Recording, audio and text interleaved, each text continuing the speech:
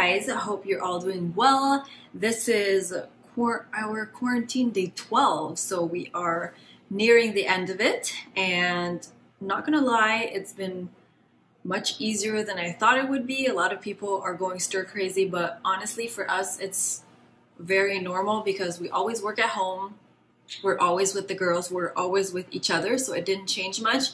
The only difference is not seeing family is kind of hard, and that's going to go on for a few more weeks after we are done being in quarantine, just because, you know, we still have to eliminate all social outings. We can't even see any people for a very long time. So that's going to be a bit different, but honestly, I just can't wait to take the girls on longer walks. I feel like they're really pent up and they need more exercise. Speaking of, they're not here with me right now because they are at the office with Kim.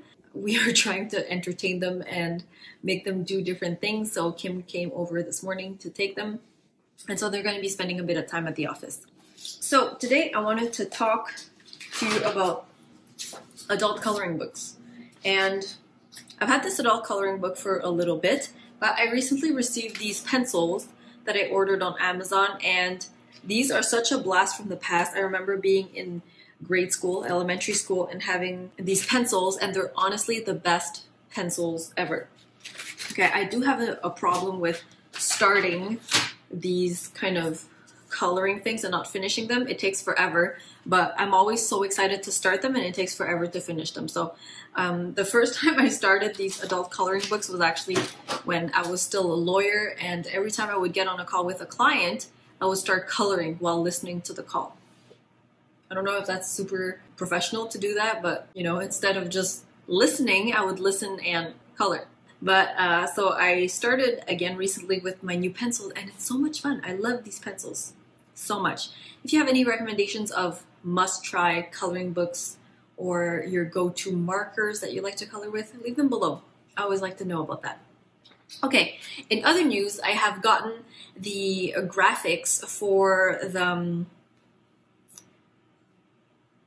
our charity t-shirts. So for our campaign, #StrongerTogether, #Ça va bien aller, I just received the graphics from the artist, so I'm currently working on listings. Let me show you what they look like. So here they are. This is the Stronger Together. It's gonna look like this in English. How unbelievably cute, right? If you recognize this little face, it's the face that we have on our embroidered Cavalier t-shirts, but all these will be on a white t-shirt, either in French or in English, and 100% of proceeds of these t-shirts are going to charity either. So if you are interested in helping out during this pandemic situation, I'll leave a link in the description box below. You can shop one of these t-shirts, and again, I'm not making any money, the artist did not make any money on these t-shirts. Basically, aside from the cost of the t-shirt, 100% of proceeds go to charity. All right, we got our groceries, and this has all been sanitized and washed. Are you happy we got all the foods? My fear is to run out of toilet paper. My fear is to run out of food. So I'm much more relieved about that. Paper, we got tissue paper, we got paper towels, toilet paper, all the fruits and veg that have been soaked. Asparagus are soaking. Girls want to go outside. They just went outside. I know. Oh, the girls are pooped ever since they came back from the office and from a walk with the neighbor. Look at Herky. She's just hanging off the couch here, spying on what we're doing, because she knows I'm about to make some food. So she's just looking. And I'm just looking. Andy's about to go clean the windows. I'm about to go make some food. And I'm very excited today because I'm making French onion soup for the first time. When we came back from LA, my mom and Andy's mom and Kim had bought us some onions. So I have so much onions. I was like, what am I going to do with all these onions? And then it just occurred to me that I could make French onion soup with all these onions. So that's what I'm going to do now. All the onions.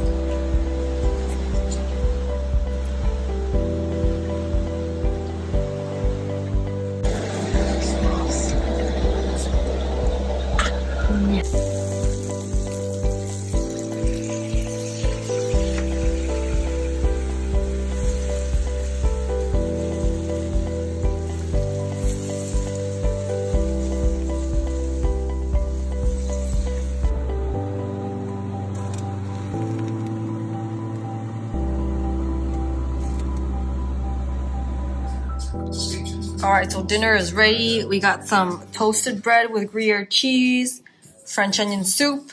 There's another way of doing this soup, which you put it directly in the oven in an oven-proof bowl to make it melt, but I didn't have any, so that's why I did the bread and the cheese on the side.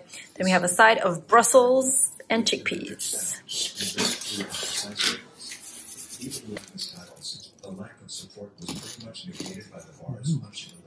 Yum. This is exciting.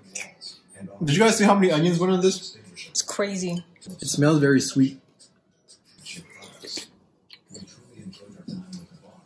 Mm. It's so warming and soothing to the throat. Hi guys, so we are back because something arose yesterday and we wanted to take the time to address it. It's you that discovered it yesterday. We were in bed and then I was reading through the YouTube comments like I usually do before bedtime, just for fun, and usually hate comments, we'll kind of read it, we'll go through it, laugh a bit, get mad, pass through it, but this comment was so long and it was so detailed and so wrong, that I lost sleep for like 30 minutes. 30 minutes. I was like really upset for like 20 minutes. Then I lost like 10 minutes sleep. Super upset. Yeah. I'm still upset today. It makes no sense as a comment. Okay. We'll read it out to you guys, but we just wanted to remind you guys that there's no time and place ever to be mean and to be nasty, especially to somebody you don't know online. You've never met me. But the person was not even mean. They were just completely confused. That's what kept me up. Like the person got angry out of like her own confusion. I know. Like, okay, let's read the comment and then we can explain. We gotta build it up. You guys excited about to hear the comment? Milton is very excited that she's clawing everything. We can't hold her. We can't hold Milton. You'll see why. Okay. Or you can do the honors, but don't. We'll spare the person their name, okay? At least. But I'm just gonna say it's easy to find this comment. Which date? It was the day that Milton bullied Herky again. Oh, that's like every day, man. Let's just clarify something. Milton bullies Herky all the time. But it's just because we're vlogging every day now that you guys see about it and that you guys hear about it so often. Honestly, she bullies Herky like once every week. Okay, so I'm gonna go ahead and read it.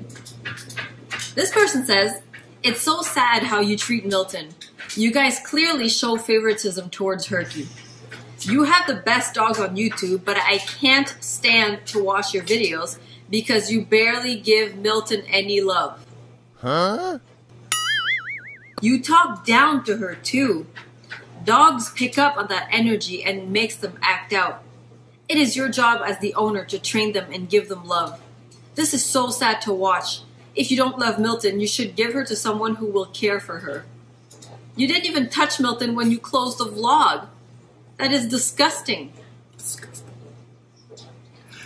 I'm gonna insert that face where Donald Trump goes like.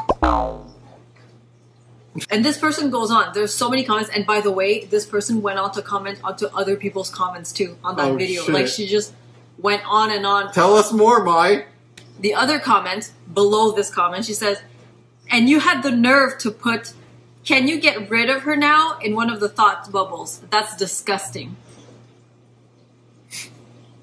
If you guys were in Herky's head, you guys would understand. Clearly, this person has never watched more than one video to judge.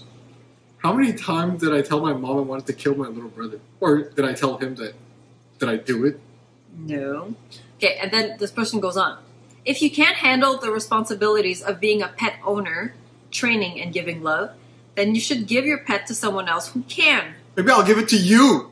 Milton would probably be glad if you got rid of her. She doesn't get any love from you guys anyways." Look, Milton is miserable here, okay? She gets no love. Like, we never pet her.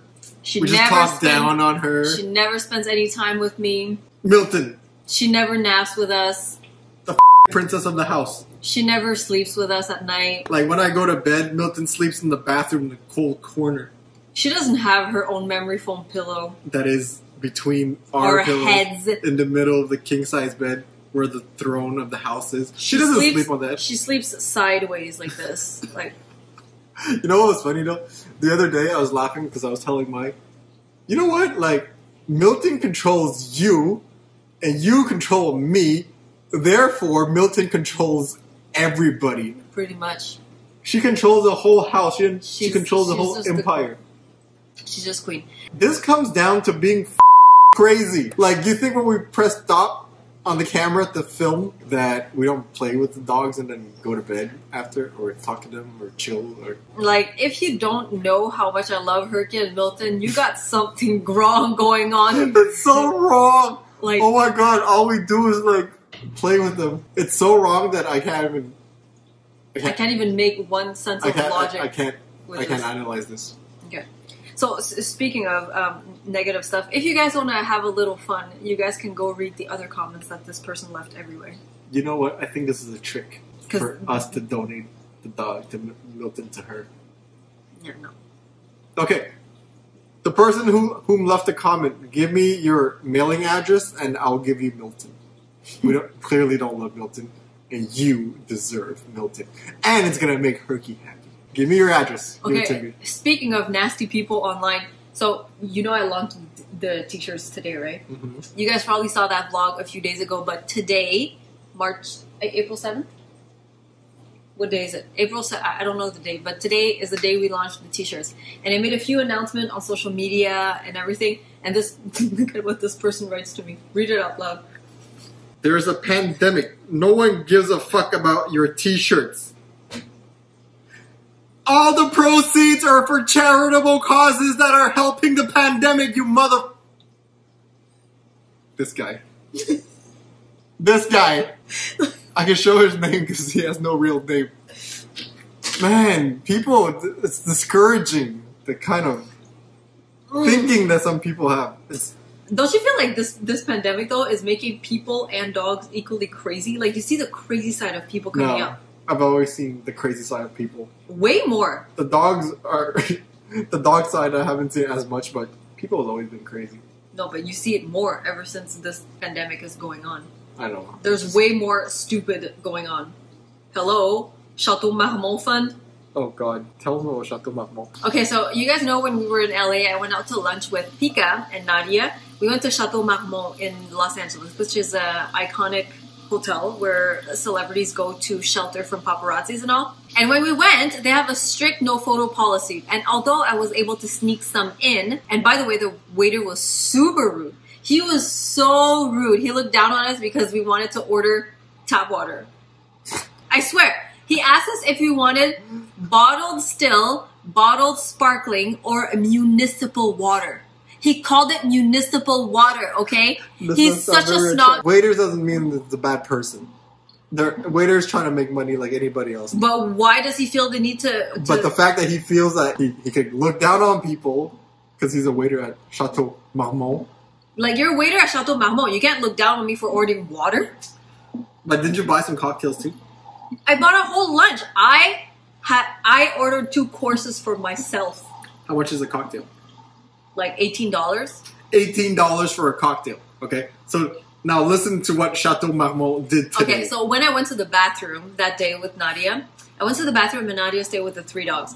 And when she tried to take a photo of the 3 dogs, they immediately told her to stop. And they were like, no photos here. No photos here. And she felt super embarrassed. Anyways, so today I went on their social media because Nadia informed me that they announced something really, really stupid. They started a GoFundMe account because their employees got laid off because of the COVID pandemic. Therefore, they're asking the public to contribute to their GoFundMe for them to pay their employees. You pay for your employees. Things are slow for us. We don't fire employees. We keep our employees because that's what I care about the employees do. And the fact that you're going to charge $18 a cocktail and then have the nerves to go ask people. The public has to pay for their stuff. employees. Get your shit together, Chateau Marmont. Anyways, so that's that. Don't think you can judge somebody's life by a 10-minute video. That's all I'm saying. Because there's so much more. There's 24 hours in a day, and 10 minutes is not representative of one's life. We love Herky and Milton equally, and they get a lot of love. They have way too much love. I don't think there's any dog that gets more love than Herky and Milton. My life revolves around them. Actually, I don't think we need to explain this on this channel. But hey, guys, why don't you share with us some of the stuff that have been frustrating you in general? Oh my god, Herky farted. Oh. And then put it in the comments below. I want to hear. So this might seem a bit narcissistic, but I'm getting ready to watch my Herky and Milton. And this is the proof that I write 0 of the speech bubbles because I'm getting ready to watch it for the first time and enjoy it for the first time like he's a true viewer. I have no idea what the speech bubbles are. I don't know any of the jokes. I don't know any of the shots most of the time because mine does this all by herself. Women can edit too. Thank you. Let's go.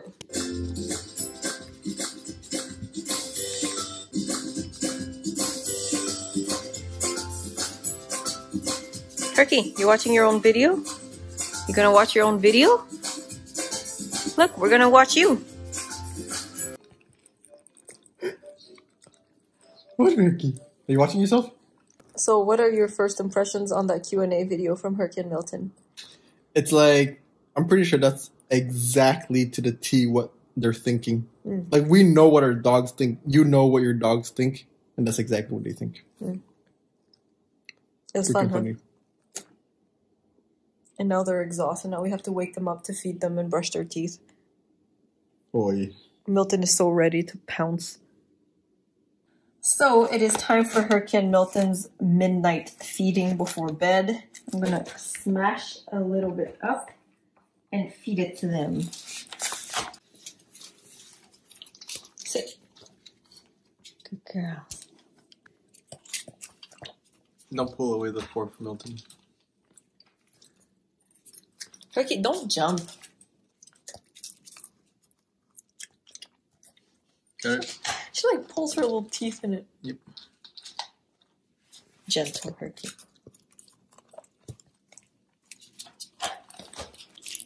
Another part of the nighttime routine is brushing teeth, and that is very important. Good, Herky.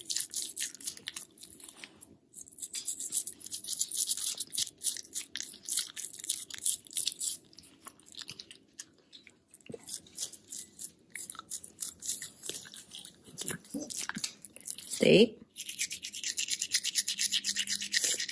Stay. Good girl. That's a good girl. This is their toothpaste. The vanilla mint flavor, and they really enjoy it.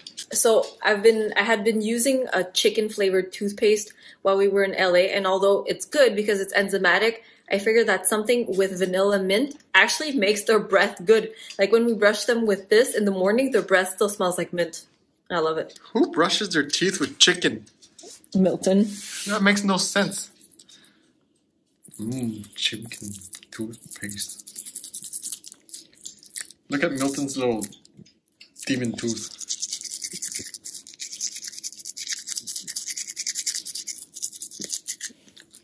Look at Milton's. Milton looks like a bat with her teeth. I know. Almost done, baby. You're good. After this, I want to make sure to pet Milton before I go to bed. And that you see it on camera. Because when the cameras are off, you never pet her. Come on.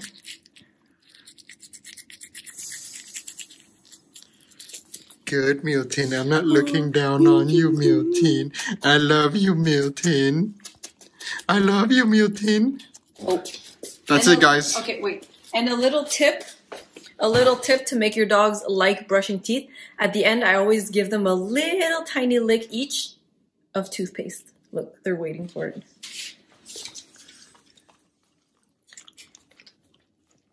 Good girls. All right, guys. Say goodbye to your friends. Say good night. Good night, Milton. You too, Herky. We love you.